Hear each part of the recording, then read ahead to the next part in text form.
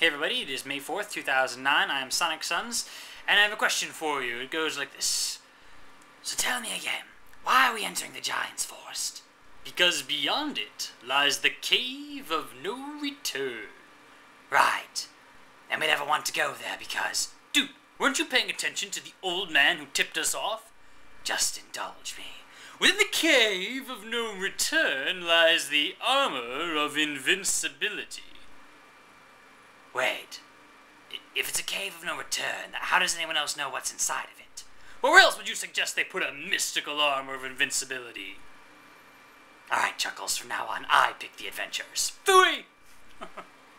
And for those of you who are entirely confused what I'm talking about, and I'm sure there must be a fair number of you, I just quoted the first comic from a long-running webcomic that happens to be one of my favorites, called 8-Bit Theater, which is found on a website called Nuclear Power, which has nothing at all to do with actual electrical energy generated by a nuclear process.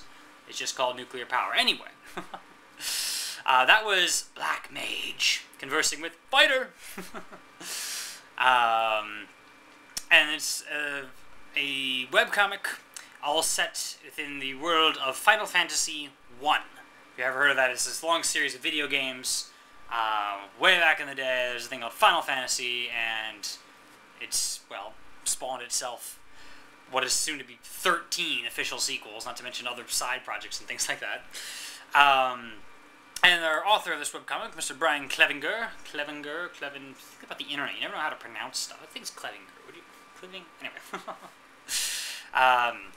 Has made this great little thing based on, well, you know, some of the tropes from that game, and a lot of just general craziness. I don't know, he's got this way of coming up with a joke for any situation, because he's got all these characters that have just such, I don't know,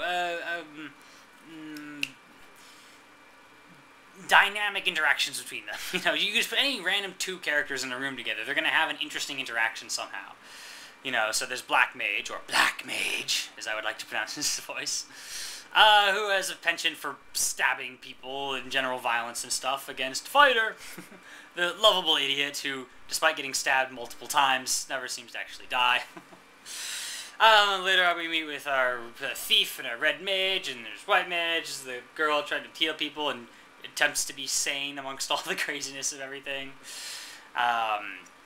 You get to see, you know, all this random stuff. Well, it's generally based on the plot of the original game, but I haven't really played the original game. I played, like, you know, half an hour of it once, and it's not necessary at all to know what that plot was, to understand things as you go. Basically, it involves a bunch of people getting involved in this very long, sort of madcap adventure deal, making up a lot of stuff along the way. All sorts of weirdness. This Red Mage with, like, he's always coming up with, like, incredibly complicated plans, you know, for whatever grim situation is, and they never work. And they always find even funnier ways of pointing that out. Just like there's one where Red Mage is like, okay guys, I got a plan. Like, oh please, a plan, or whatever, you know, their response was like, no, trust me guys, this one is for the history books. And then it just cuts to, like, 500 years in the future. Class, please open your digi textbooks on incredibly horrible plans to chapter 47, Red Mage attempts to escape from the whatever that situation was, I forgot. And some kid's like, oh man, Red Mage. Red Mage attempts to escape from this stuff, with Black Mage snickering on the sidelines, I'm sure.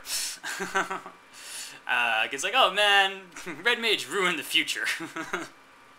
Yeah, for the history books.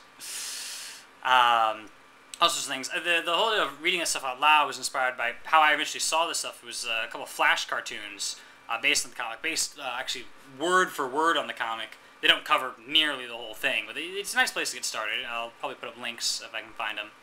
And certainly there's the print material, and like in a webcomic, it's all available for free, and it's around over 1,000 comics long now, and getting around near the end. I don't know exactly how close we are,